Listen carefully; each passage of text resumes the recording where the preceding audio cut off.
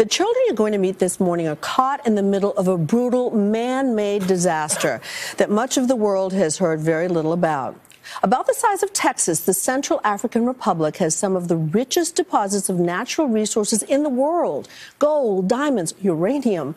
But the ongoing civil war there has left its children among the poorest and hungriest. As we discovered on our recent journey, there is a way for all of us to help save lives.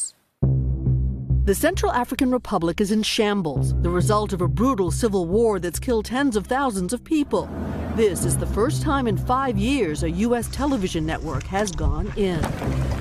It requires heavily armed guards, as the fighting between Muslim rebels and Christian militias for control of this mineral-rich nation still rages throughout nearly 80% of the country.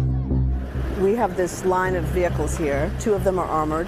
We are going with blue helmets, guys with the guns.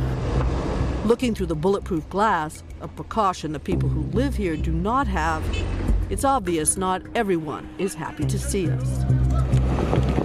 Except for a war zone, this is as dangerous as the assignment gets. Yes. You know, this is just the reality of life here.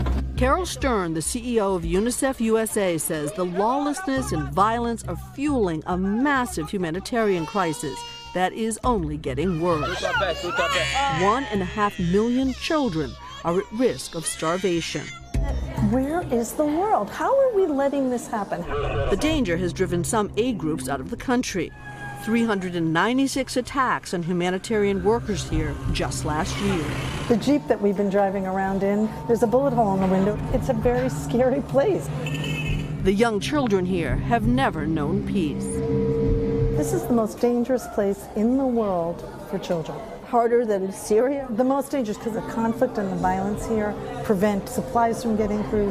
They prevent people from having any kind of normalcy to their life.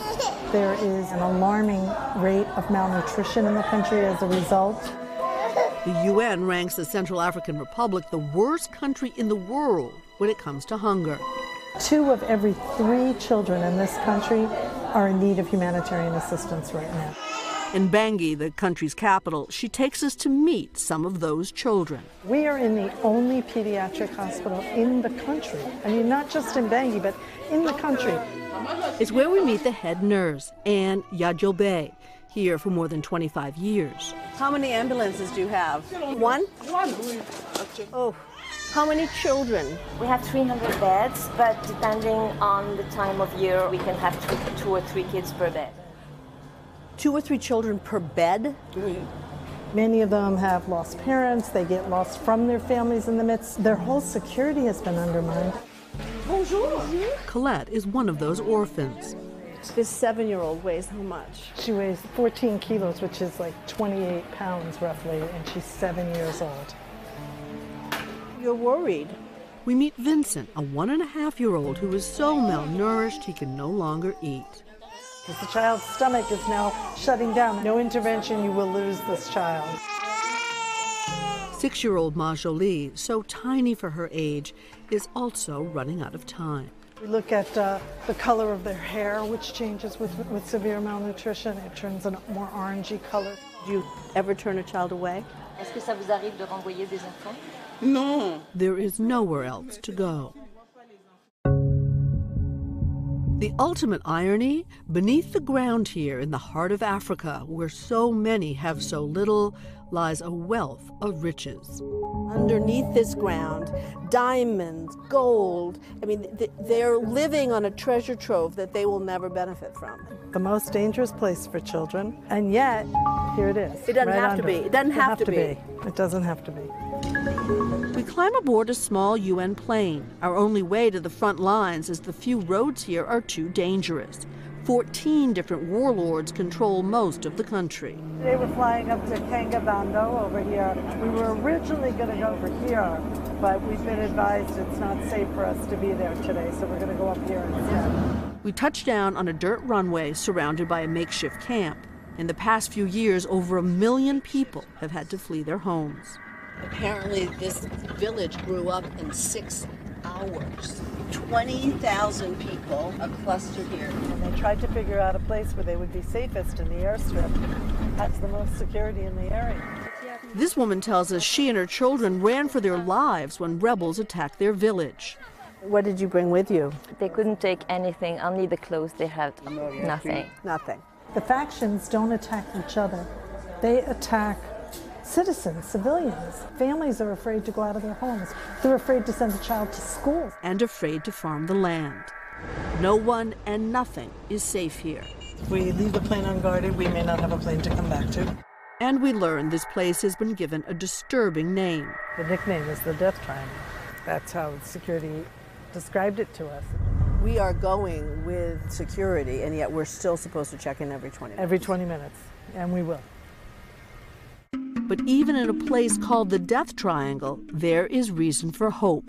At this outdoor clinic, we witness what Stern tells us is a life-saving miracle in a small packet. So these are about under 50 cents. Under 50 cents a piece, and this is life or death. It's called Plumpy Nut, a paste that tastes like peanut butter but is filled with a day's worth of nutrients. All of these women are feeding their babies Plumpy Nut. You can see these two little twins here are loving this. And what's good, as you can see, is no refrigeration. Things that were created in the past were powders. They needed to be mixed with water when you couldn't find water. It had to be easy. No preparation. Mom just rips it open. The babies can feed themselves. As you can see, they're thoroughly enjoying this. Nearby, an unexpected sight. In a country where almost no one feels safe, children singing, playing a traditional tribal game based on trust.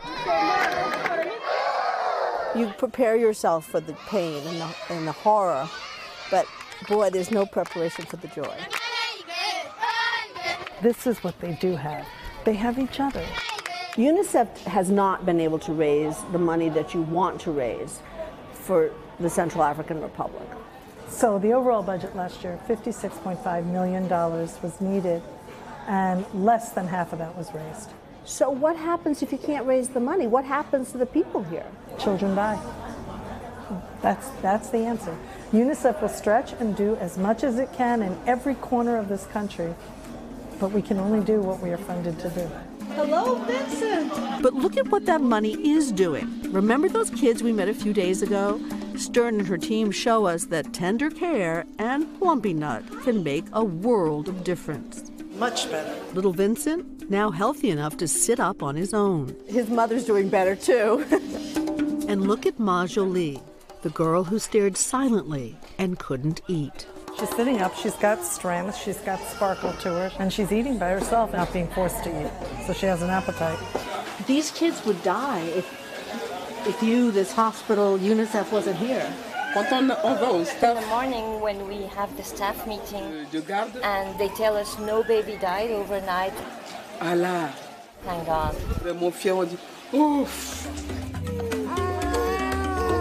Without the Plumpy Nut, the doctor tells us these kids wouldn't make it. No, they wouldn't make it. This is giving them really a full day's nutrition. And a chance at a life. Complete chance at a life that wouldn't be there without it. Wow. And this is it. This is a little packet of Plumpy Nut that does its job so well and costs under 50 cents. Can we see it? Yeah, You had some people want to help. Yeah. What do they do? Yeah, you can go to our website at today.com. It links to UNICEF if you want to help. And I know people are generous, and I know people will. There were so many profound moments in there, but when you said you prepare yourself for the pain, but the joy is what gets you. I mean, and watching how just the smallest thing healed those children that you saw in the beginning. I mean, it really is true, though, you know, to see the joy that these kids can find in the most difficult of circumstances, and to see some of the adults who are suffering so much themselves, you know, create these little classrooms where they're working with the kids. I mean, I know all of you have been in these kinds of places. The joy is what gets me every time. It's hard to get your head around 2 out of 3 kids Yeah. needing humanitarian assistance. Yeah. But UNICEF feels like if, people, I know we have such generous viewers. People are going to like be right online wanting to help at 50 cents for a pack, and it can bring the light back to a child's eyes and literally revive them. Are they going to be able to get it there because of all this terrible civil war? Well, they're determined, and they are very present there now, and they are willing to take the risk. These are the kinds of assignments where the aid workers go in, and you can't bring your families. You go in, you sacrifice, you do it. UNICEF and other NGOs are very much present in the country, but as I say in the piece, nearly 400 attacks on aid workers last year. 3 journalists murdered last summer. I mean, the 3 Russian journalists who had gone in to try to tell the story. I mean, aid workers and journalists are targets. The people who were trying to do the bad stuff don't want foreign eyes in. Sure. Wow. They're doing God's work over there. Thank you. Thanks for bringing that to us. Thank you for giving us the time to tell the story. Yeah, and Cynthia's going to have much more reporting tonight on Nightly News with Lester Holt. And if you want to help, today.com, we put the information up. Yeah.